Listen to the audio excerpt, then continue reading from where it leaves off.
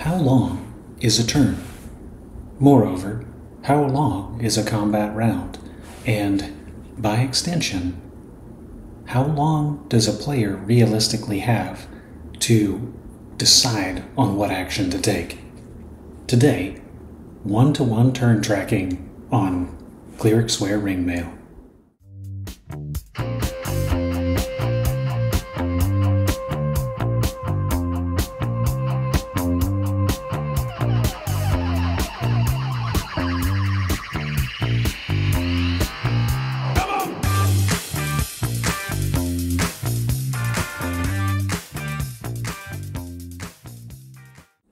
Full disclosure, this podcast has nothing to do with one-to-one time. That title is kind of a clickbait. But now that I've got you here, what I will say is that I want to talk about a form of strict timekeeping that others and I have put to use at our table, namely timing your players' actions in combat to kind of keep the game going and force them to make decisions. Now, it's not necessarily as tough as it sounds, and it's not necessarily the adversarial move that you might think it is. It's something I have talked about before in the context of dungeon exploration, where you can use the time it takes your players to do something to help inform and move the clock forward. And also, it's an opportunity for me to test out this new microphone, which will hopefully get me back on the air and, more importantly, get rid of some of my sibilant S's. But now, so far it sounds like garbage, but that's okay. You guys have forgiven me for worse. So, to get to point, how long is a turn?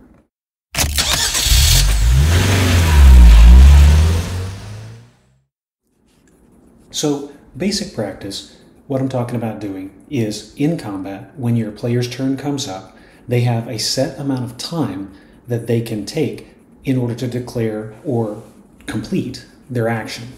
So, with original Dungeons & Dragons and First Edition, one combat round is 1 minute, abstracted.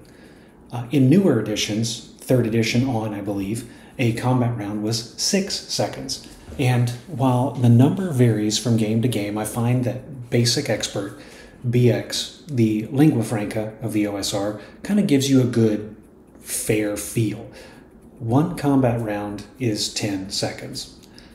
Now, what does this have to do with timing your players? Well, we've all had stories about combats that take too long, and you kind of zone out. And part of the problem there is you have that guy who is looking up his spells while he's there. You have that guy who's playing on his phone and not paying attention. You have to tap him a few times to get him to take his turn. What you do, count to 10. You say, okay, party, your initiative. Or if you're playing individual, so-and-so, your initiative. You have 10 seconds to tell me or what you're doing. Now, in the case of spells, they should have it rip-roaring ready to go. So within 10 seconds, they should be able to say, okay, this is where I cast my fireball. These are the things that will be impacted by it, and dice off, save, and damage.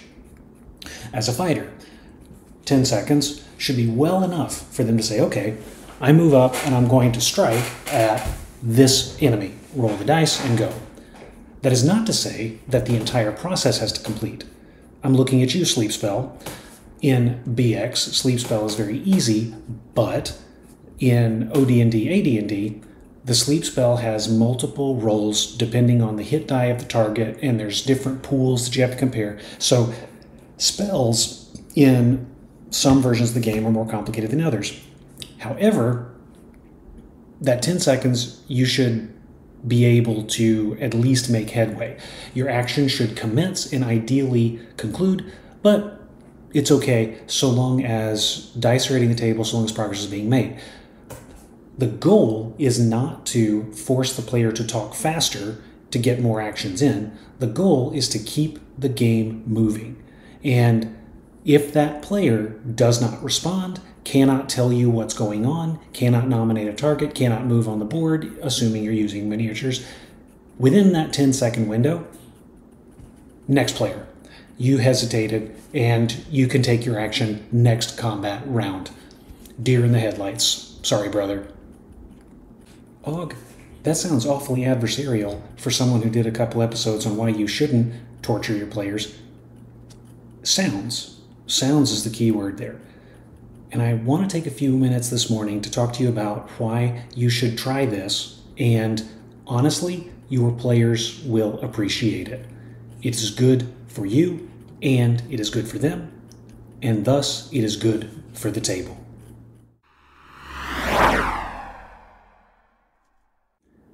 The first benefit, the most obvious benefit, of forcing actions to commence within a certain number of seconds is that it keeps the play moving. With the obvious exception of some more complicated higher level spells, the majority of player actions don't take very long. I move in and I stab the guy in the back. I cast my magic missile and deal X amount of damage. When you actually know what you're going to do and do it, it doesn't take very long, and the game moves forward. Now, in recent vintage, there has been some conversation about, is fast better? Quicker resolution, in my opinion, is better, but if you enjoy the tactical aspect of the game, having combats come and go may not be for your benefit. So just because something is fast doesn't mean that it's good. So what I'm talking about here is not that your combats will go from an hour down to half an hour, by no means. What I'm talking about here is that progression will continue. When a human being, that is your player, is going to be in the spotlight, and they know it, they know they have an action to take, a role to play. They're going to have it in mind. Your spellcaster, having declared their spell at the top of the round, is going to effect the spell when it gets to their turn. Your melee combatants, the frontliners, are going to know where they're going to line up. They're going to probably have a plan Alpha, plan Bravo, formation B, get into place. Your peripheral types, they're going to either be hidden already or they're going to put themselves into a position where they can backstab. Your group is going to they're going to execute. And one of the key things that a timer will do, because it forces them to think in advance or lose their effectiveness, it means they're not going to hesitate. They'll have thought it out. They'll have planned it in their head. They may have even negotiated it briefly with some of the other players to kind of, make sure they're being effective. In a game with side initiative, this is a perfect opportunity to coordinate.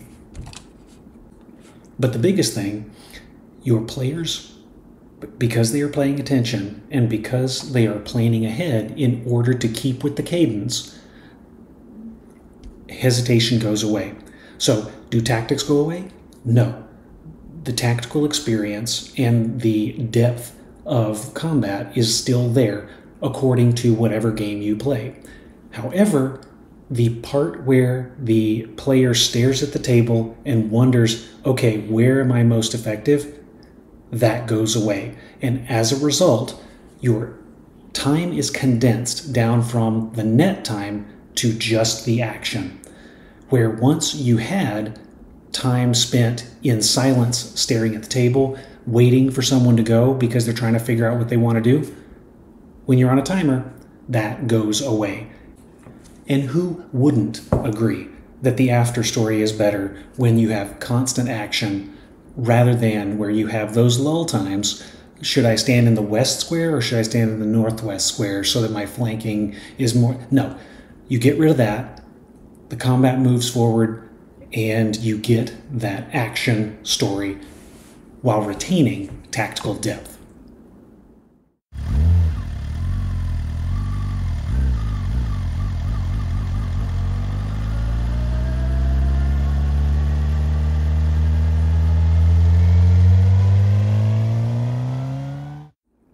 The next reason that you will want to try this at home is that it improves participation. I actually had to re-record that first segment about 5 times because I kept trying to fall into this secondary segment. So I do have a script. I tried to keep falling into this because I feel like it's just such a big impact. It helps with participation. Back in my 3.5 days, I had a group that I played with. I love these guys. I would play with them in a heartbeat again. But man, combats took forever. We actually had a particularly big one at the onset of a decent campaign where we were fighting in front of a castle wall. We started at 5 p.m. on a Friday night, and we finished at 10 a.m. on the Saturday morning. All combat that whole time. Multiple players had to leave so that they could either sleep a little bit or one of them went to work. Hopefully he stopped in at the Starbucks on the way, because I was non-functional that next day.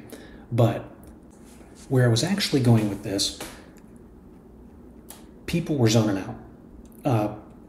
There was a spellcaster, and there was a bunch of different things on the field, and he was very knowledgeable about the book, and he and the DM would go back and forth about how different spells were supposed to work or how they should work based on the enemy type. There were individuals who controlled units of dudes, so you had to roll multiple attacks, you had to roll multiple damage dice, and this probably could have been made a lot sleeker using a mass combat system.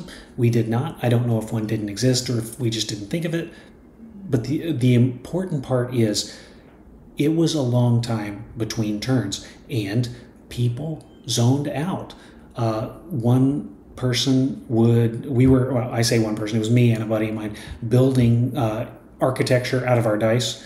Another guy was answering work emails, and another guy who is a social drinker. Now, a little bit of drinking, that'll help with the social aspects of the game if you're not one for talking, but he was literally kind of dozing off because, the buzz is over at this point. And this is a self-perpetuating cycle. If the player waits a long time, let's go back on that. The longer a player waits, that's a much better way to put this, the longer a player waits for their turn to happen, the more likely they are not to plan ahead or just to react to what's in front of them on the table instead of being prepared for the game.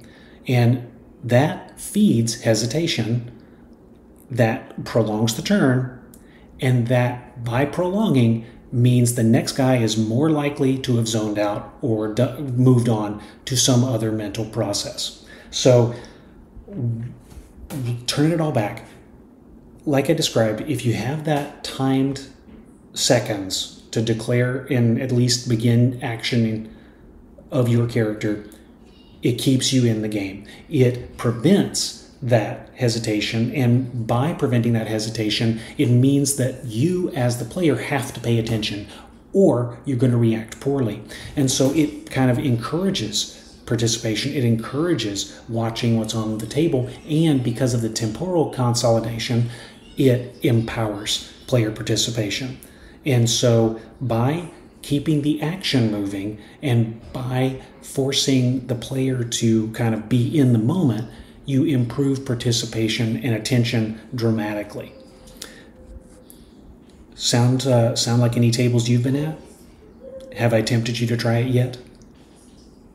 Well, got one more, just in case. The last benefit that I will ascribe to one-to-round round tracking, that sounds silly. The last thing that I will ascribe to timing your player combat rounds, it helps immersion. One of the perpetual talking points for this kind of conversation is player immersion. How invested, engrossed.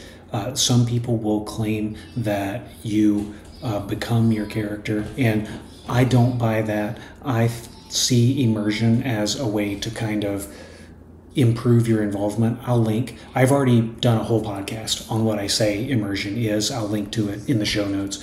But either way, timing your combat rounds improves your immersion.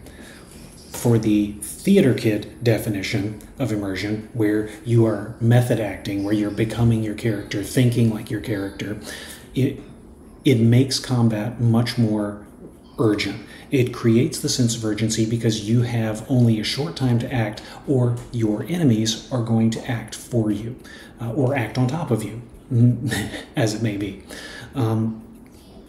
It also makes it feel a little more chaotic. Sometimes you have to make decisions that you can't necessarily get to, put thought into, that is. Sorry, my kids are knocking on the door. So it creates this kind of swirl of immediacy and chaos, just to reiterate the same words. It creates that kind of feel, and you get into the headspace of the combat itself. Then, from the secondary, the CWR version of Immersion, where it's a measure of engrossment, again, I've already kind of harped on this in a previous segment, because you are paying attention to what's going on to tailor your action to what is going to be on your turn, and you have what you are going to do in mind, and you may pass that down the line. It builds teamwork, it improves focus, and it keeps you in the game. And you're thinking about the battle at hand. You're not thinking about whether you're supposed to pick up milk on the way home. You're not thinking about whether you're being too loud in your home office on Discord. You're thinking about the game, and that is the best of both worlds, because your theater kids are getting in on the chaos factor, and then your analytical minds are getting in on the player participation. And for both definitions, timing your combat rounds will help facilitate improved immersion.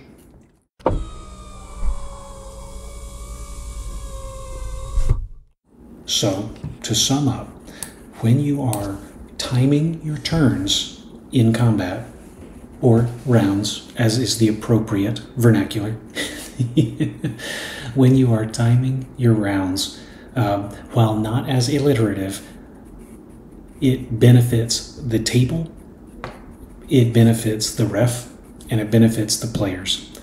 It keeps the action moving, keeps the action exciting, helps players keep paying attention, and it builds immersion both emotionally in the chaos of battle and mentally through planning and teamwork. Like I had mentioned in the beginning of the podcast, the inspiration for this episode came out talking to some other referees who have done this in the past.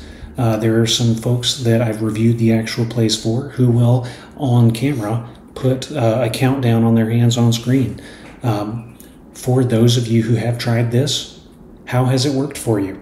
Have there been other effects that I am failing to convey that would convert some of our wary listeners over to our camp? On the contrast, have you played in a game where the referee did this, and how did it make you feel? For me, it obviously made me feel better. I felt more involved. But I respect that my perspective may not be the same as everyone else's. So call me, Anchor or SpeakPipe, probably more SpeakPipe these days. Anchor is going kind of south. Comment on the video, comment on the podcast. Let me know what you think. I do have some call-ins from the previous episode. I recognize it's been a month or two, and I have another episode, Ghouls Just Want to Have Fun, kind of in the backlog. That spawned some really interesting debate, but it's just having a hard time at home, having a hard time getting the editing done. I do have a new office, which actually might be the fishbowl effect that you're getting on this particular recording.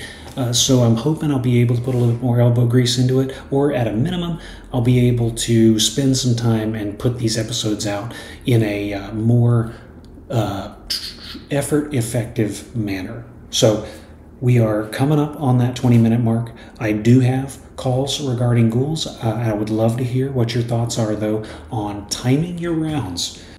I will put out an episode talking about the ghoul stuff, because I have plenty of material to go on there, and I would love to be able to put up a follow-out episode on this, either telling me I'm right, telling me I'm wrong, or, most excitingly, I would love to hear that you tried it and how it worked at your table.